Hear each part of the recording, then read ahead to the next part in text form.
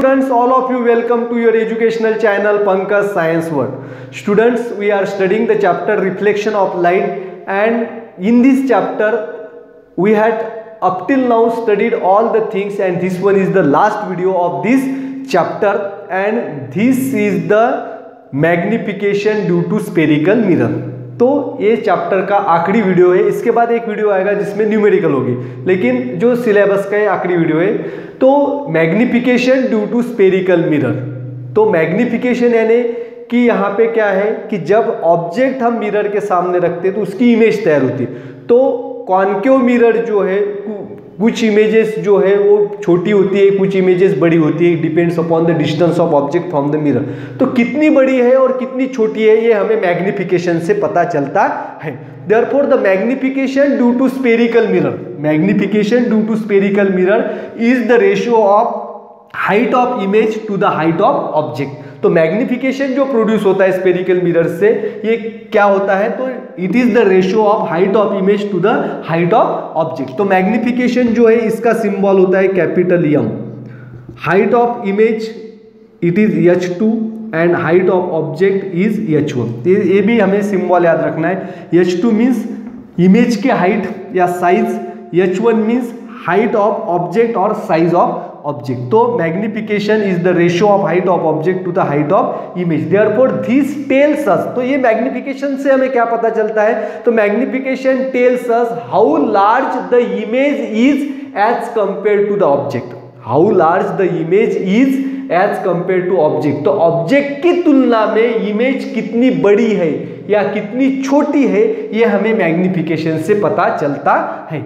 ये है, इसे हम फर्स्ट कहेंगे। तो magnification is also gives by the image distance upon object distance minus image distance upon object distance. The ratio of image distance to the negative ratio of image distance to the object distance also gives the magnification. This is the second. तो bye equating this equation first and second we get H2 upon H1 is equal to minus V upon U, and this formula is also used to find out the height of the image. अब आपको image की height निकालना है, object की height पता है, image distance पता है, ऑब्जेक्ट डिस्टेंस पता है, तो आप यहाँ पे इमेज की हाइट निकाल सकते हैं।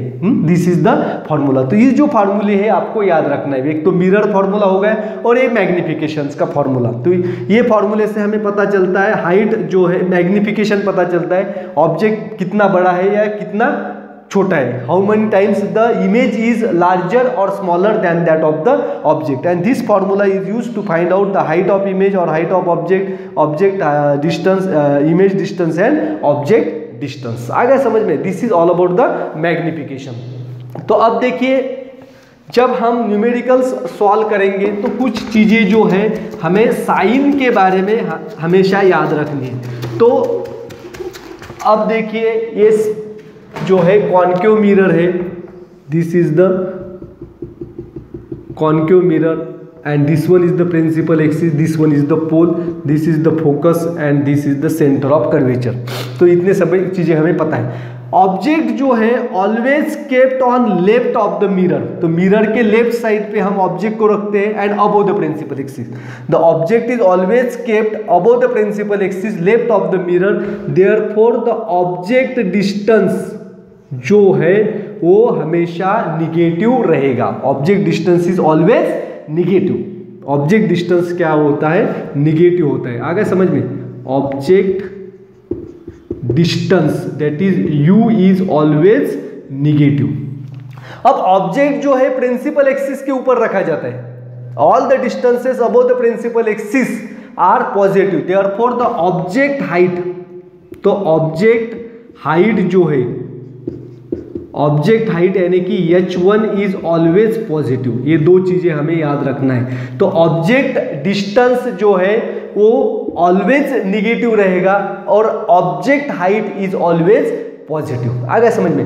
अब इमेज के बारे में, this is the real image. If the image is real, for real images are inverted. Real images are inverted. Real images क्या होते हैं? इन्वर्टेड होते हैं, और inverted images are always form below the principal axis, and at that time the image distance is always negative and image height h2 is always negative.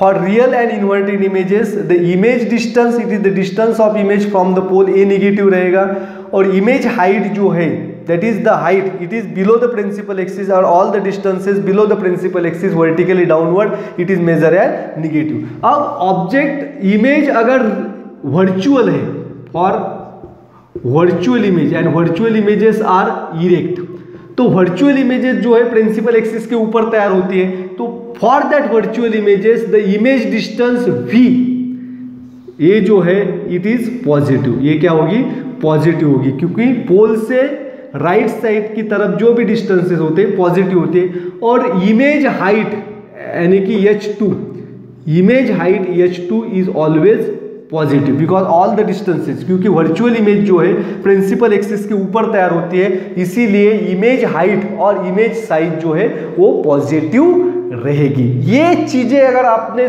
सभी तरह अच्छी तरह से याद कर ली तो आपको न्यूमेरिकल प्रॉब्लम सॉल्व करने में कोई दिक्कत नहीं आएगी।